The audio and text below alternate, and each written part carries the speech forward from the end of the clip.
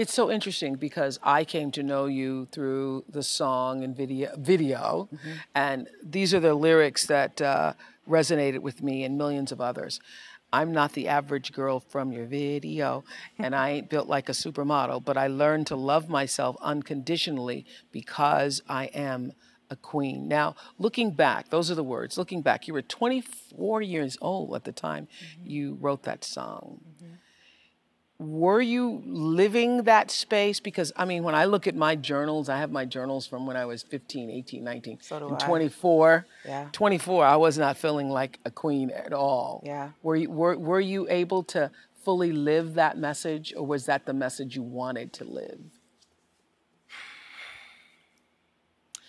I wasn't able to fully live the message, but it wasn't my intention to make anyone believe that I was living it. It was a musical affirmation. I just wanted to affirm that, you know, and I was talking to myself, and I had no idea that it was going to resonate like that with people. I had no idea that any of this was going to happen.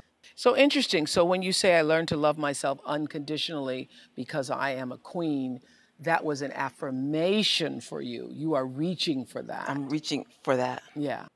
But to affirm that for yourself, it means somewhere inside yourself, you know it to be true. And that's what I was going to be say. true. I knew that I had that in me. Yeah. I just was growing into it. At the time, I came in thinking like, you know, thinking the sky's the limit and I can do whatever is put on my heart to do because it's put on my heart to do.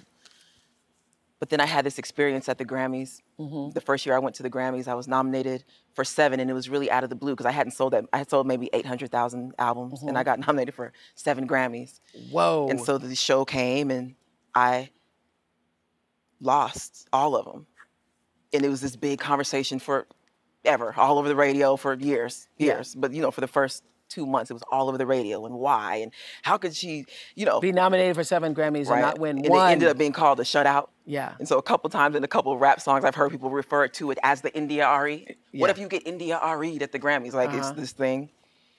And I realized 2 things about that now. And one is that that really was God's way of giving me a breakthrough, because I was on everybody's lips all of a sudden because I lost. But everybody was still talking about me, and they had so much love for me and compassion about me, and then my album sales shot up. But all I felt was, maybe I'm not meant to have all of that, and, you know. But maybe I didn't deserve. Maybe the I Grammy? didn't.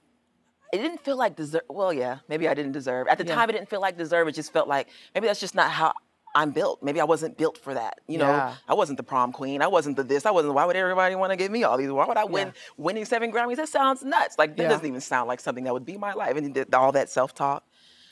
But I also, underneath all that, in hindsight, I realize now that I was scared of failing and I was scared of succeeding, and I just wanted to just be in a safe space and not grow too big or be too little. I just wanted to just stay. Yeah. And when I first got those Grammy nominations, I had chest pains. I was having chest pains when I really should have been celebrating and enjoying. And Stevie Wonder called, right? And like, I remember I was laying in the bed in my hotel, and I just started to pull the blanket over my head in the daytime. Yeah. And I was just gonna pull the blanket over my head. And Stevie Wonder called, and he said, "This is great. What's happening for you? Are you excited?" This is before the show. This is the nomination day. "Are you excited? I just think this is wonderful. So many people are going to hear your music," and, you know, the whole thing. And I was like, "Well, yeah, I guess it is good. I'll call you back." I just felt so, I couldn't take it in. But and what did you do the night? What did you do the night the Grammys are over? Everybody's going to the after Grammy parties, and you've lost all 7. I went to a party briefly, and then I went to my hotel room and wrote in my journal. Did you cry? I talked to my mom.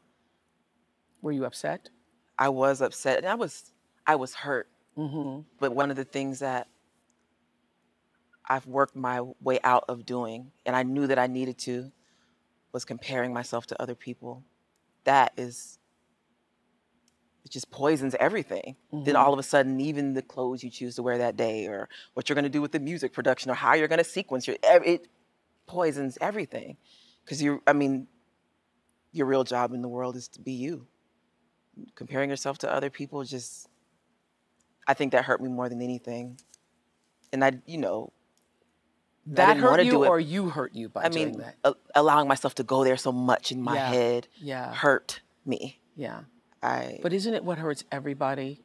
Whether you're a store clerk, comparing yourself to yeah, other people. a lawyer, a teacher, a mom. Very human experience. Yeah.